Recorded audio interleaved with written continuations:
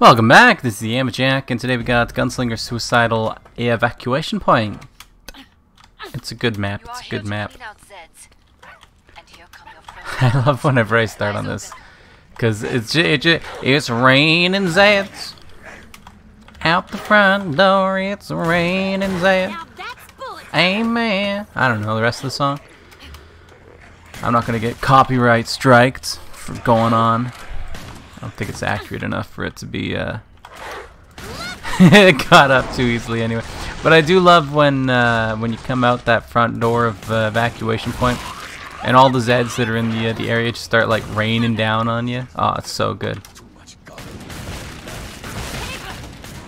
Love it. It's so satisfying because they come from like there, they come from there, they come from like over here. It's just and it's just Zeds everywhere, dude. It's so satisfying. Sometimes it doesn't happen, but sometimes it does, and it's a fun feeling. That's why I like this map. Well, that, and then it also just kind of like fits pretty well into how I play the game. But it's like it's the right amount of difficulty. This map, you know, for me, it's not too easy, it's not too hard. It's the right difficulty for me. Smack. Oh, I thought it might. I thought it might.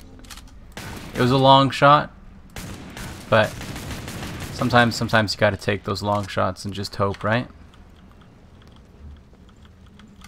You know what? I bet. Aww. I thought maybe. Thought it could maybe possibly be a thing that happens. You know, maybe. But it wasn't a thing that happened. It wasn't. I plugged in my, talked about it a while back, but I plugged in my battery bank. See if we can get it charged up while it's sitting on the cord that charges my controller, my Xbox One Pro controller. And it's not really charging. It's still flashing at the first light. Hasn't even made it up to the second light. It's a 50 or 60 watt hour battery, I think, something in that range. So it does take a while to charge, even with like pretty fast charging. But it's been in there for like 4 or 5 days now, and nothing's really coming of it. So it's a little bit peculiar for sure. But I'll leave it a little while longer. I want to have some way that I can charge it over here. Really, I don't know. I'm also just kind of still excited for November 13th. When my VR headset finally comes. I can't wait. I'm so excited. It's like all I'm thinking about lately. Really it is. Because I've never used VR before. I know it's amazing. I know it's like a game changer for like video games, you know? Like literally it changes the way you play the games. Like I know these things. I've never experienced it. I don't think I can hype myself up too much about it because I think it's going to be so cool. I don't know, and it's not the highest resolution screen, you know, but you know, maybe for the Quest 2 specifically, I could hype myself up too much for it. But I think that for VR as an experience overall, I don't think I can be hyping myself up too much for it. I think it is going to live up to any hype that I have for it, just because it's such a, like, I don't want to say revolutionary gaming experience, because like, I mean, Nintendo even tried it back in 97, 98. When did the Virtual Boy come out? When did the Virtual Boy come out? When did Nintendo Virtual Boy? July 21st, 1995. 1995. I was close. 1995. That's when Nintendo first tried out their virtual reality thing. It was not a pleasant experience, I've heard. I haven't played it myself. Never experienced it personally. I've never heard good things about it. Ever. You know, I know a few people who have played it. But never have they said, yeah, this is like worth the money that I paid for it, other than like as a novel experience. Like it was definitely not a console that you would buy because you wanted to play the games because they were fun. It was a console that you bought because it was a novel concept and you wanted to have that. Even to this day, it still is that, you know? If you're going to even find somebody who has it to sell, you know?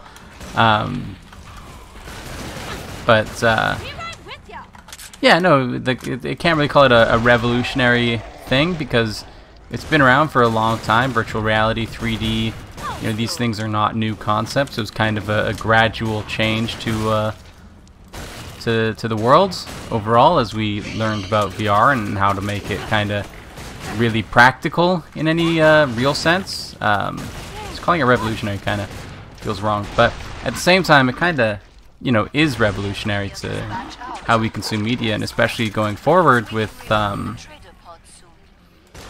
like just so many things, like especially with COVID, right? Like with COVID kind of changing the world as a whole, you know, by and large. I think that VR is going to become increasingly more and more prominent in the world, because like maybe not even it's not going to happen immediately, right? It's not going to happen immediately, but I think that VR is definitely going to be kind of the future of just like home computing, you know? Because I think that what's going to be happening is people are going to start creating things that would work well in virtual reality just because like 3D sort of YouTube videos and stuff, or websites or games or whatever, to go to events and open houses even, you know, like all of these kinds of things where you can kind of walk through the house, kind of like Google Maps, you know, but for like your house, so that you can sell your house and people don't have to come to your house and touch all of your things and get their gross germs all over everything, right? I think that that's kind of going to be the natural way forward here, as we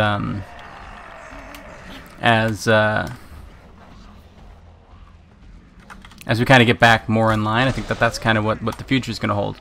It's going to be moving towards more of an online kind of centric lifestyle, and less of a like going to things in person, because it's kind of stupid that you would fly to like RuneFest or something when you can just watch it online in 3D, right?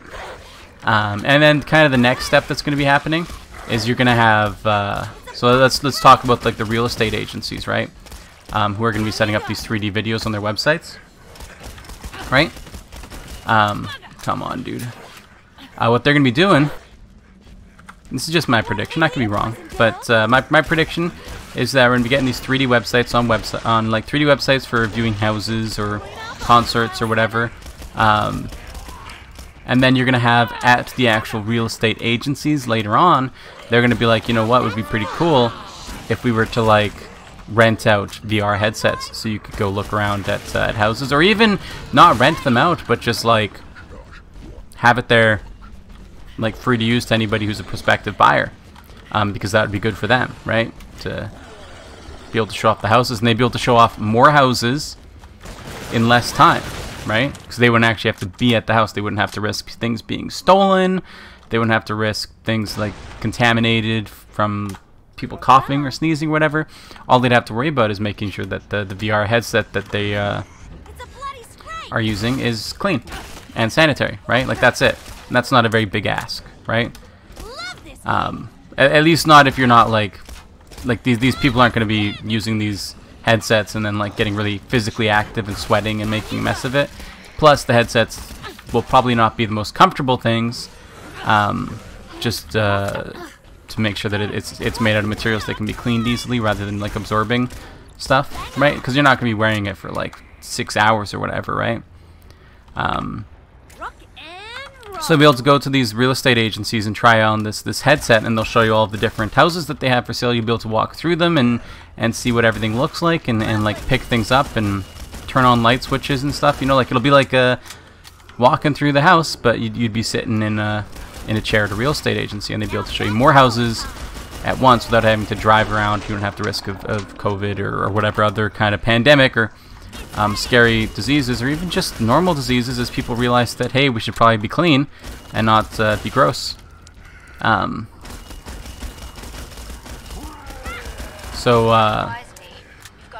know, you'll have these where it kind of gets started in those types of things, that kind of stuff. Maybe there'll be some places open for like concert viewing, maybe. But it's probably going to start on the smaller scale where you have fewer people coming in at a time, just because it'll be easier to clean the headsets, right? And then people start using them, and then it'll start to expand from there and become more commonplace, is my guess. That's how I'm going to expect it to kind of go forward in the future. It's gonna branch out to like real estate agencies and probably yeah, I think it really is going to start branching out from real estate agencies. I think that's going to be like how VR kind of propagates mostly. And the reason people will buy it for themselves rather than like just go to the real estate agency will be for the other things where there's just more people going to be like there, you know, like for concerts. You want to watch a concert or whatever. You already experienced the VR when you were looking at housing. Right, now you want your own for going to a concert, or for just viewing the houses yourself if you want to, right? And then going to maybe conventions or for visiting friends or something like that, you know? And it's going to kind of propagate out like that, but I think that it's largely going to stem from real estate agencies. And that's probably, I don't know if it's true or not, but that's my estimation of the future of VR. But I definitely think that VR is going to be kind of, going forward, just kind of the future of how home computing works. And it's going to be like, you know, 40 years maybe even before it's like very commonplace. But I think that it's going to be the norm in households at a certain point. I definitely wholeheartedly believe that. You know? Because you already look at, like, so many places are coming out with these, like Facebook's got one. They have, like, these picture frames that you can put out, or like, you know, specific things designed for just voice chatting with people, right? Video chatting with family, right? How long until they make a fairly, like, at a certain point, VR isn't going to be expensive, right? Like, at a certain point, you're going to be able to go to the store and pick up, like, an $80 VR headset that's as good as, like, the Index is today, right? Like, it'll happen eventually. Like, not tomorrow, not next year, but like, not there. No, wait, stop. I thought I was on desolation. I'm not doing containment station. We're doing evacuation station, okay? Maybe 10, 20 years or whatever until it happens. But like, at a certain point, it's not gonna be so expensive. So it won't be unreasonable for you to have it for your family to be able to talk to each other and like communicate and stuff, you know? Is my estimation. I don't think it's gonna be it's not gonna be quick, is the thing. But I mean, I don't see the difference between like how people sit down currently at their computer and how people would just pick up a headset and put it on, you know? Sit down on a couch or something. Like, it's, to me, I feel like it's about the same level of difficulty, you know? Same level of investment, you know? So, time investment anyway. Effort, you know, all that kind of stuff. Not necessarily monetary. Yeah, I don't know. I think that VR is definitely going to be. It's not. A lot of people are like, "Oh yeah, VR is the future. Like this is. You need to get in on this now." No, I don't think we're at future level VR yet. I don't think we're even really close to like future level VR. You know, I think that it will be the future. We're not at a point where we can be like, yeah, you go try this. Like this is the future. You know, like, yeah. It's got a lot more refining to do. It's got a lot more it's got to get a lot better. It's got to get a lot more comfortable. It's got to get a lot cheaper, lighter, smaller. The tracking has to get better. The visual fidelity has to get like way better. The ease of use has to be significantly improved. Oculus is not the future. Oculus will not last if they're going to be forcing you to log into Facebook. It will just not. Like it's not gonna. It's a bad idea. They'll make a lot of money off of it for now, though, while they sell how much I'm sweating and what VTubers I like. But it's not. It's not the future. It's gonna die, and you know it's not 20 years from now. It's either not gonna be there or it won't require you to log into Facebook. It's not a lasting thing for sure. But come on, dude. Yeah, we're not at the point yet where VR is the future. You know, future VR will be the future. We're not there yet. It's still laggy. It's still like low frame rates. The fidelity is still bad. There's still like screen door effects. You have to line up your IPD manually, and sometimes it's not even very good at making sure that it's lined up. You have trouble when you're putting on glasses, and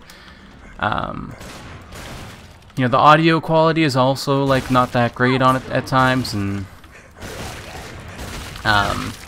just all around there's like a lot of badness that goes on with VR right now that makes it just completely not viable for it to be like a commonplace thing. But it's also like very early technology still, right? Even though it is a couple of years old at this point, like since it kind of started to be a thing at all, really. It's a couple of years old now, a few years old. It's still very young, right? It's still very early. They're still refining a lot of it, figuring out how they can, and you know, screens are making big changes at the moment as well. There's just a lot to do on VR before I'd say that we're like at the point where it's gonna happen. I don't think that you could take like a VR headset into every house right now and everybody would be like, heck yeah. I think that a lot of people would be like, yeah, this is just not for me. You know, like a lot of people are not going to be into it. A lot of people are going to be motion sick or whatever, and you got like there's just a lot of problems to work out. But I think that 20, 30 years from now, like a VR headset in house will be fairly common, even for like doctor's appointments. You know, even for something as simple as that. It'll be a while though. a lot of people are a lot more optimistic about the future of VR and how it's going to be like, you know. Yeah, it's like 4 years away from like supremacy. Nah. Feels funny, doesn't it? No, we're like 4 years away from like enthusiasts, like, you know, PC enthusiasts, from generally having VR. Right now, there's like a VR enthusiast subgroup within PC enthusiasts, you know, and it kind of overlaps with console people and just in general people who like VR. But most people do not have it. It's a very small percentage of people that actually own VR. Make a very small percentage. And I think that maybe in 4 or 5 years it'll be a much bigger percentage within PC gaming statistics. So if you look at like Steam statistics, like who owns VR, I think that the number will be maybe even in the majority in 5 years for like, you know, Steam hardware stuff. Perhaps I wouldn't expect it, but I wouldn't be surprised about it either. But I think we're like 5 years away from like that, you know. It's still quite a bit of time before we go to like, you know, the average person has one, because the average person isn't a PC gamer, you know. The average person is like a TV watcher. You know, like even then, like, yeah, no, people don't really care about VR because it doesn't really matter. But it'll start to take over, I think. Anyway, the moral of the story is that I'm just like so excited for it to finally get here after you know, a week and a half of waiting. But I'm really excited. I hope it comes earlier. I really, truly, genuinely do. It comes in 8 days, so next Friday. It's not far away. It's not far away. The scary thing about a delivery estimate that is a Friday, of course, is you could have like a 20-minute delay in traffic at like any point along the line that ends up pushing it to Monday, because you know, if it doesn't get on the Friday shipment because like it got delayed and something else got there before them, and then the person who was going to do the delivering was like, alright, I'll take all this stuff, and then my package just didn't end up getting on that because it was delayed by 20 minutes, you know. It doesn't come the next day because they're not working on Saturday or Sunday. It comes on Monday, you know. And then depending on how they handle all of the stuff, it might come like late Monday. So it's like any small delay could really put a damper in how soon I get it, for sure. But you know, it's okay. It's not that much of a wait anyway, right? It's not really that long of a wait, to be completely honest. But it's like, it feels like it's such a long wait because I want it here now. I want it now, you know? I don't want to wait. I don't want to wait, dude. I want it now. I'm so excited. I'm going to be playing so many games. I'm going to be playing so many games on in VR. I'm going to be playing Minecraft in VR. If I can. You know, I have to figure out if I can get the like Oculus Link stuff working, because I don't have an Oculus Link cable, but it is, again, I believe it's just USB 3 cable, or USB-C cable.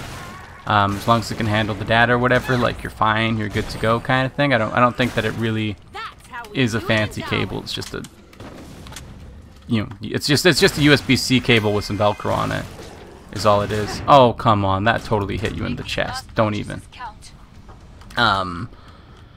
Plus, there's also virtual desktop, so you can do it wirelessly, but I don't know how the latency is going to be on that. And I think you might require Wi-Fi on the computer as well, which I don't have. But, yeah, whatever. You know, it's fine. It's fine. I'm trying it out. I'd love to play Minecraft in VR, though. That sounds like a ton of fun. It sounds like a ton of fun. It sounds like terrifying and probably like a lot of motion sickness. For sure, but I'm hoping I don't get. I'm hoping I'm not one of those people that gets motion sick in VR. Cause it'd suck, you know. Go spend like $500 on a VR headset and then you can't even enjoy it. But it's the risk you take. I don't think I am, and I think even if I am, I'll just kind of like get used to it for the most part. Just kind of force my way through it. So I want to enjoy it. I want to enjoy it. Also, we'll talk about it more in the next episode if I remember. But Intel kind of just got pretty beat down. I don't know if y'all saw the AMD release, but like, ooh, Ryzen 3rd Gen, the 5000 series stuff is it's pretty good, to say the least. It's pretty good. Intel's in a bit of a bad position on that one. Bit of a bad position for sure, but you know. Anyway, that's gonna do it for today. So thank you for watching. Remember to like the video if you like it, subscribe, see more in the future, comment if you have anything to say, and I'll see you next time. Bye bye.